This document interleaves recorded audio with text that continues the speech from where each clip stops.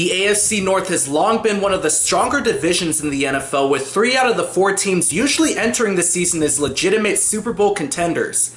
The Cincinnati Bengals have won the division in 2 out of the last 3 seasons, but some key hits to their offense have their reign atop the AFC North in a precarious position. A new edition of the Pylons coming at you right now. And it's almost coming into sight, and they're running out of time. Your decision on a dime has you gliding through the sky. You're praying that you fly on. Didn't go as planned, but you're knowing where to land, so you're sticking out your hand while you hear the cheering. Fans, commentators in the stands going in a freaking trance when you're to the pylon. In 2016, the AFC North will belong to the Cleveland Browns. Cleveland made all the right moves this offseason, and it's bound to pay dividends.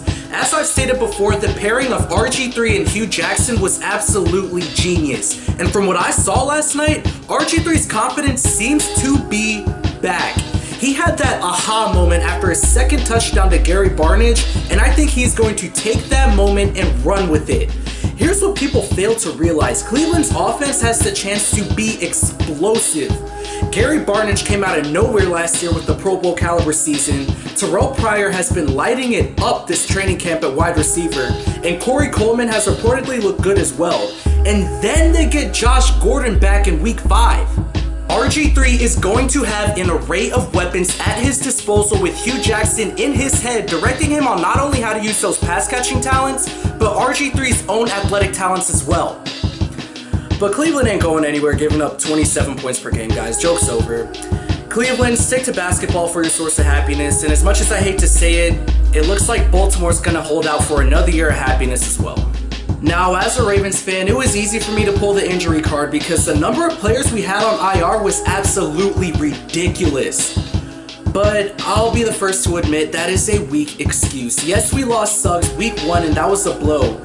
But that game was lost off of a drop pass by Steve Smith and a bad interception by Joe Flacco at the end of the game. Steve Smith didn't go down until our week 8 victory against the Chargers. What was our record prior to that game? 1-6. We didn't lose Flacco until week 11 against the Rams. What was our record prior to that game? 2-7. We swept the Steelers last year, which is always sweet. But we've lost to Cincinnati 5 times in a row. So until we get over that hump, I can't say the Baltimore Ravens are gonna be champions of the AFC North. The Bengals, they've lost some key pieces on offense, but AJ Green still remains a threat, and that defense has been inside of the head of Joe Flacco since he first entered the league in 2008. And unfortunately for the Bengals, even though they won the AFC North last year, the Pittsburgh Steelers have been in their head all offseason. See, here's the thing that separates the Steelers from the Bengals for me. I feel like the Steelers have better depth than the Bengals do offensively. Pittsburgh has already proven they can operate without the assistance of Le'Veon Bell and Martavis Bryant. I don't know if Andy Dalton is going to be able to operate with the loss of Hugh Jackson, along with the losses of Mohamed Sanu and Marvin Jones as well. Bengals have Andy Dalton. Steelers have Ben Roethlisberger. Bengals have AJ Green. Steelers have Antonio Brown. Bengals have Jeremy Hill and Giovanni Bernard.